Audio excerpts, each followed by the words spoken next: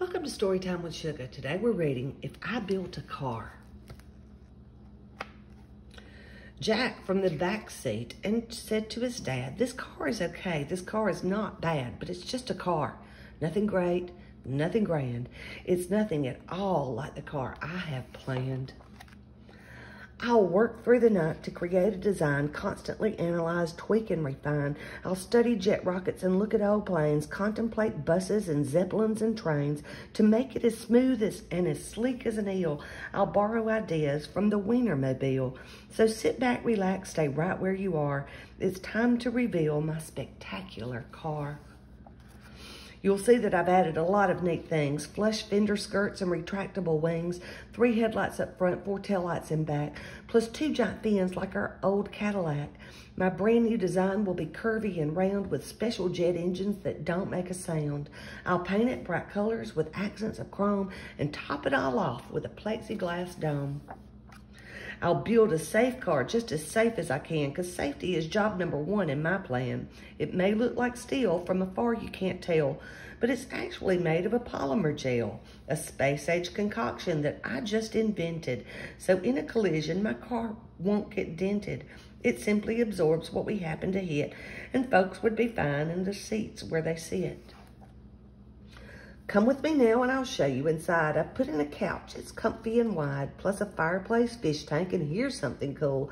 The floor can slide open, and look, there's a pool. Now step right this way to the back of the car and note the red button marked Instant Snack Bar. Say you were hungry and wanted a treat, just press it and instantly good things to eat appear in a flash. Anything that you could please, from hazelnut pudding to aerosol cheese. After you've eaten, you might like a nap, and Robert the robot makes napping a snap. I built him right into the back of the chair. He's out of the way. You won't know that he's there. But when you get sleepy and rise from your seat, the chair spins around without missing a beat. Robert the robot will take the controls, and he's guaranteed not to hit telephone poles. I see you're impressed with all that's inside, so start up the motor. Let's go for a ride. A car that smells good? Now that's something new, but if I build a car, that's just what I do. Inside the engine, I'll add a machine to capture the odor of burnt gasoline and change it to something more pleasing to noses, like blueberry muffins or freshly picked roses. Now that we're cruising, let's head to the lake. There's no need to panic or slam on the brake. My car can do something that very few can. The fenders will float like a catamaran. We're skimming the waves and we're having a ball. But wait, hold your horses, because that isn't all. Boating is fine till we get the urge to dive underwater. Then just hit submerge. Robert will drive as we burble about. We can see catfish and we can see trout. We might even spy the shy stickleback gar from inside our fabulous waterproof car. Last but not least, the best feature of all comes down to a button that's shiny and small. Push it, and then in the wink of an eye, the car will take off. We'll be up in the sky.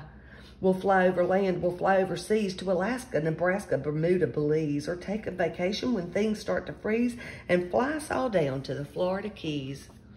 My car will be cool, my car will be keen. My car will be one big fantastic machine. The toast of the town, the cream of the crop, the belle of the ball, and the tip at the top. My car will be famous from here to Peru. If I build a car, that's just what I'd do.